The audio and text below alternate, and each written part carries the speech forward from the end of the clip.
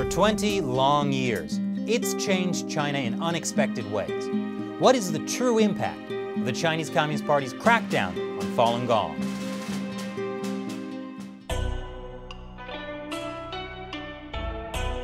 Welcome back to China Uncensored. I'm Chris Chappell.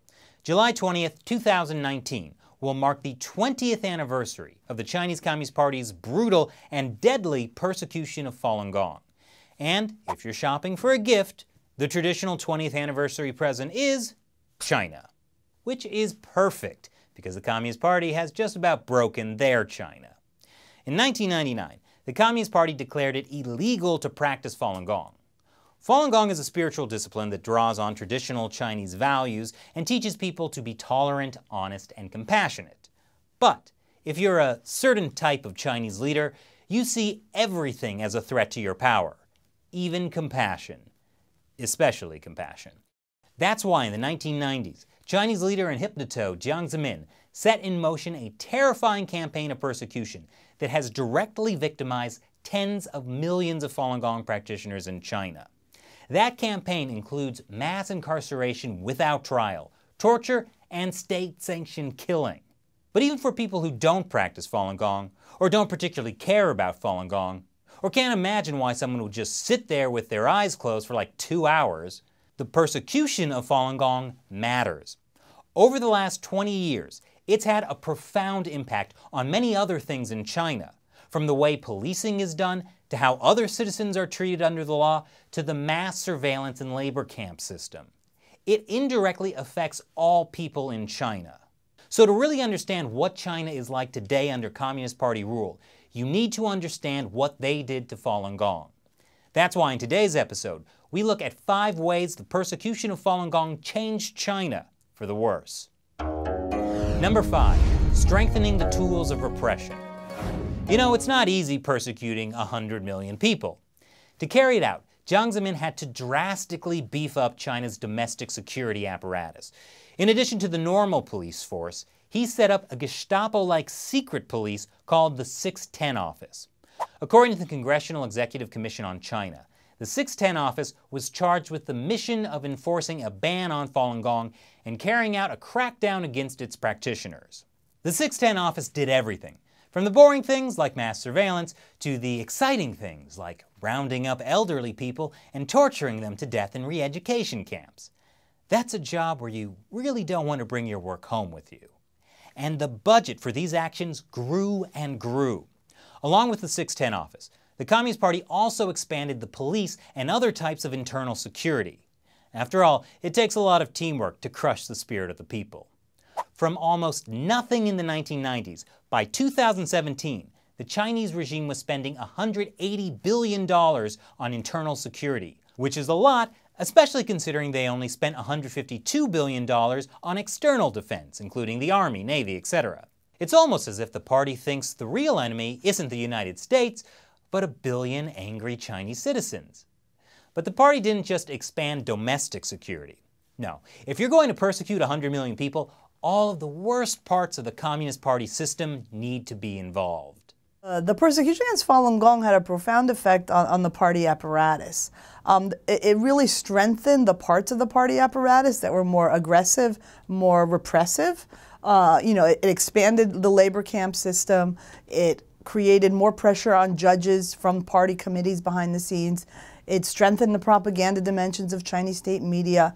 And it gave a set of resources and money to, again, the most repressive parts of the party apparatus. And this was at a time that a lot of people thought that maybe the party was shifting gears, that there was a loosening. There was talk about closing the labor camp system and things like that. And launching the campaign against Falun Gong really reversed that.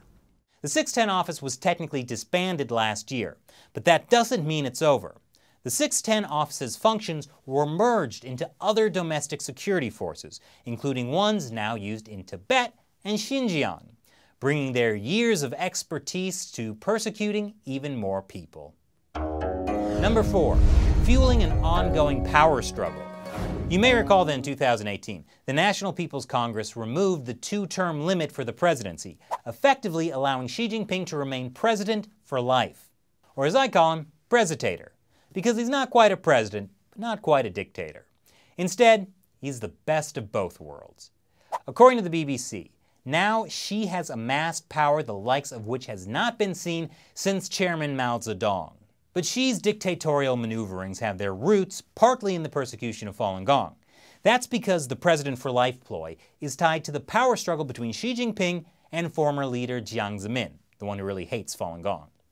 Jiang had formally relinquished all his titles by 2005, but he's remained at the helm of the so-called Shanghai Clique.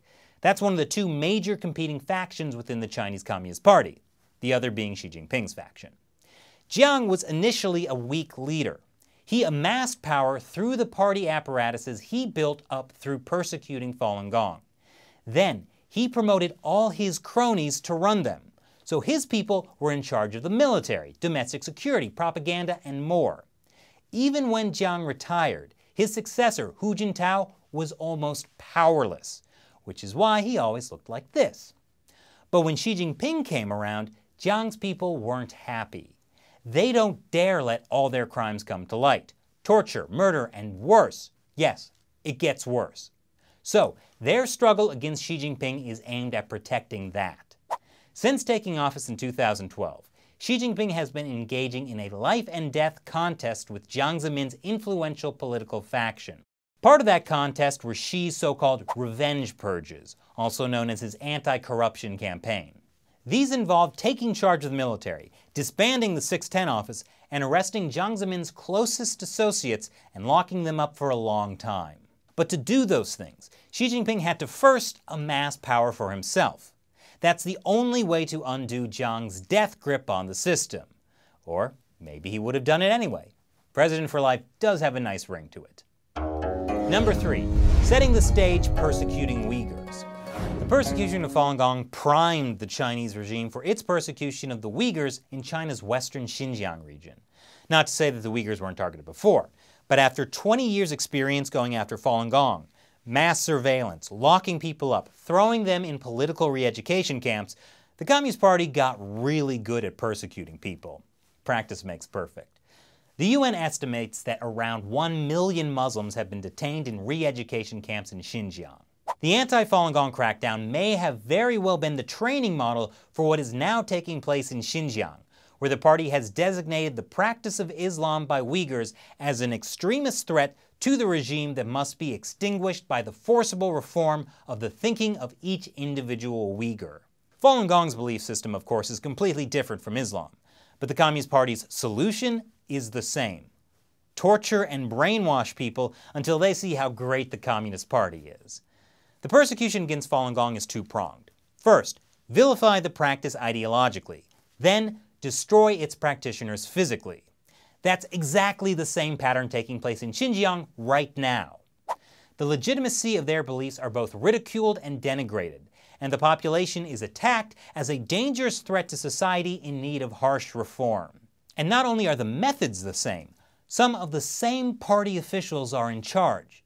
And the fact that they have 20 years of experience helps explain how they have managed to launch and implement such a massive campaign within such a short time frame. Gotta learn from the best at being the worst. Number 2, starting a global hacking campaign. China's state-backed hacking of other countries' cyber infrastructure is a well-documented threat. As evidenced by this investigation, the threats we face have never been more severe or more pervasive or more potentially damaging to our national security. And no country poses a broader, more severe, long-term threat to our nation's economy and cyber infrastructure than China. But what's less well known is that China's hacking program got off the ground targeting overseas Falun Gong websites. See, one of the challenges with persecuting millions of innocent people is that you also have to keep them quiet. But Falun Gong practitioners in the US, Canada, and other free countries began to set up websites like Minghui.org.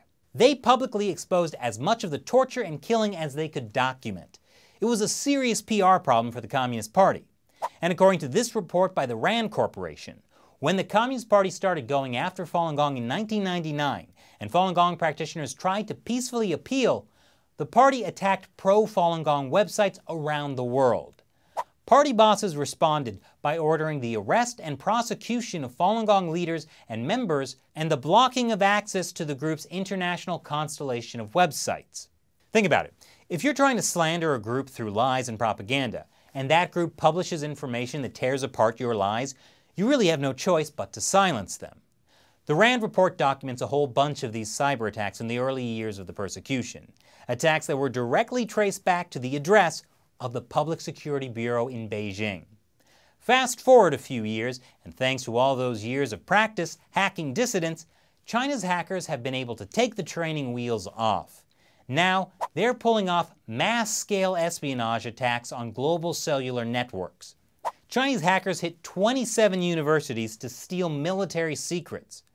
And Chinese hackers even hacked the NSA and stole their hacking tools, and used them for more hacking. And finally, number 1, killing people for their organs. The Chinese Communist Party's persecution of Falun Gong made widespread the heinous practice of killing prisoners of conscience for their organs. Recently, an international tribunal found there was clear evidence that it's been taking place for decades. We, the tribunal members, are all certain, unanimously and sure beyond reasonable doubt, that in China, forced organ harvesting from prisoners of conscience has been practiced for a substantial period of time, involving a very substantial number of victims. Falun Gong practitioners are not the first victims of forced organ harvesting, but they are probably the principal source. Over the last 20 years, millions of Falun Gong practitioners in the vast network of detention centers across China have served as a kind of living storage bank for organs. And that's allowed Chinese state-run hospitals to improve their transplant skills and technology. Currently, an estimated 60,000 or more illegal organ transplants are carried out each year. I mean, sometimes rich party cadres just need a new heart, or liver, or kidneys. And with forced organ harvesting, the persecution of Falun Gong seems to be a blueprint for the treatment of other dissidents. When you look at what's happening in Xinjiang, on that background and some of the circumstances, it's really scary. It's really scary because they've got the massive bio data. Basically what they do in China is they reverse match organ transplants. People get transplants within a week, within a month. They reverse match them to people in custody or who they otherwise have access to. So those are just some of the ways that the Chinese Communist Party's persecution of Falun Gong has changed China over the last 20 years, which makes it incredible that so few people pay attention to it. I mean, I get it. 20 years is a long time. 20 years ago, there was no YouTube. 20 years ago, you could rent The Matrix on a VHS tape from Blockbuster Video. Hold on, my youth is flashing before my eyes. The point is, whether it's the persecution of the Uighurs or Xi Jinping's anti-corruption campaign or a whole slew of other things, there's a lot that's happening in China right now that you can't really understand if you don't look at the Communist Party's treatment of Falun Gong. And it may have started 20 years ago, but it's still going on now. So, what do you think about all the ways the persecution of Falun Gong has changed China? Leave your comments below. And now, it's time for me to answer a question from you, one of the loyal members of my 50-cent army. Cell asks, at what point would the US/UN get involved to help protect the one-party, two systems? With the tensions surrounding the trade war in North Korea, what responses could be on the table if China continues to press the issue? Good question, Cell. At what point would the US or UN get involved if the Chinese Communist Party erodes Hong Kong's one country, two systems? The sad answer is, at no point.